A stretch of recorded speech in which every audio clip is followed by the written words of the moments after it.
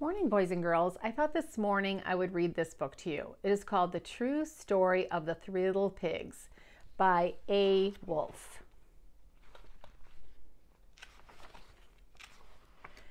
Everybody knows the story of the three little pigs, or at least they think they do, but I'll let you in on a little secret. Nobody knows the real story because nobody has ever heard my side of the story. So here's the first page. And you can see that there's bricks and sticks and straw.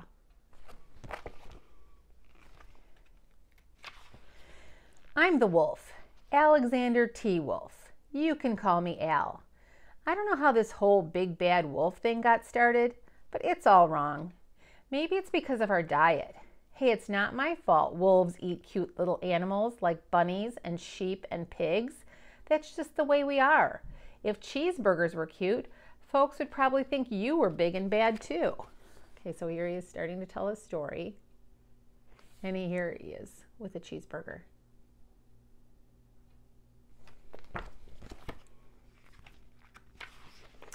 But like I was saying, the whole big bad wolf thing is all wrong. The real story is about a sneeze and a cup of sugar.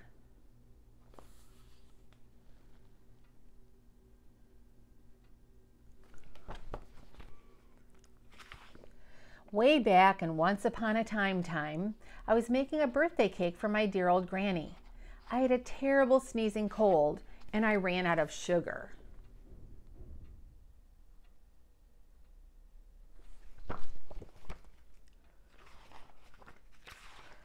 So I walked down the street to ask my neighbor for a cup of sugar. Now this neighbor was a pig and he wasn't too bright either. He had built his whole house out of straw. Can you believe it? I mean, who in his right mind would build a house of straw? Okay, so here he is going to his neighbors.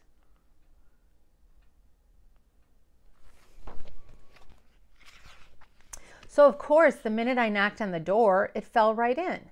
I didn't want to just walk into someone else's house, so I called, little pig, are you in? No answer. I was just about to go home without the cup of sugar for my dear old granny's birthday cake. That's when my nose started to itch. I felt a sneeze coming on. Well, I huffed and I snuffed.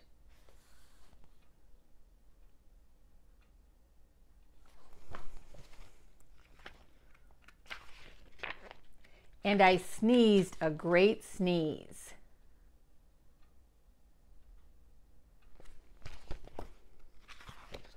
And you know what? That whole darn straw house fell down, and right in the middle of the pile of straw was the first little pig, dead as a doornail. He had been home the whole time.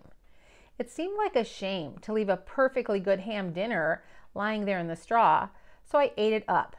Think of it as a big cheeseburger just lying there. Okay, so here's the pig, and here he is deciding to eat it. I was feeling a little better, but I still didn't have my cup of sugar. So I went to the next neighbor's house. This neighbor was the first little pig's brother. He was a little smarter, but not much. He had built his house of sticks. I rang the bell on the stick house. Nobody answered. I called, Mr. Pig, are you in? He yelled back, go away, wolf. You can't come in. I'm shaving the hairs on my chinny chin chin. Okay, so here's the house of sticks.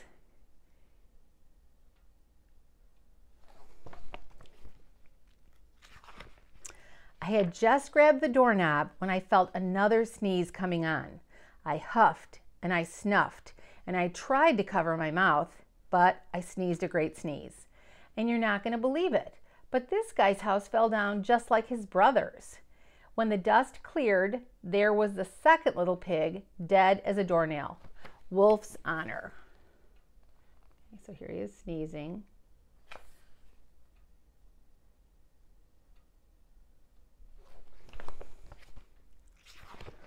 Now, you know food will spoil if you just leave it out in the open. So I did the only thing there was to do. I had dinner again. Think of it as a second helping. I was getting awfully full, but my cold was feeling a little better. and I still didn't have that cup of sugar for my dear old granny's birthday cake. So I went to the next house. This guy was the first and second little pig's brother. He must have been the brains in the family because he had built his house of bricks. I knocked on the brick house. No answer. I called, "Mr. Pig, Mr. Pig, are you in?" And do you know what that rude little porker answered? "Get out of here, Wolf. Don't bother me again." Okay, so here he is walking. Here's the brick house. Talk about impolite. He probably had a whole sack full of sugar, and he wouldn't give me even one little cup for my dear sweet old granny's birthday cake. What a pig.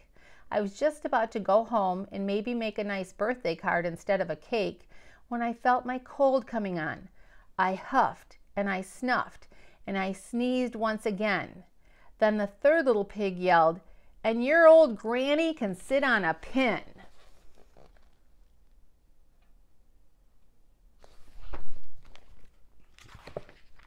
Now, I'm usually a pretty calm fellow, but when somebody talks about my granny like that, I go a little crazy.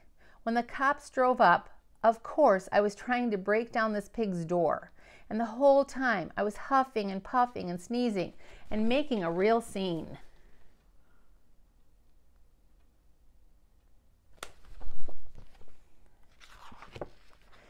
The rest, as they say, is history. The news reporters found out about the two pigs I had for dinner. They figured a sick guy going to borrow a cup of sugar didn't sound very exciting, so they jazzed up the story with all of that huff and puff and blow your house down, and they made me the big bad wolf. That's it, the real story. I was framed. Okay, so here it is in the newspaper. Here he is saying he's framed. But maybe you could loan me a cup of sugar.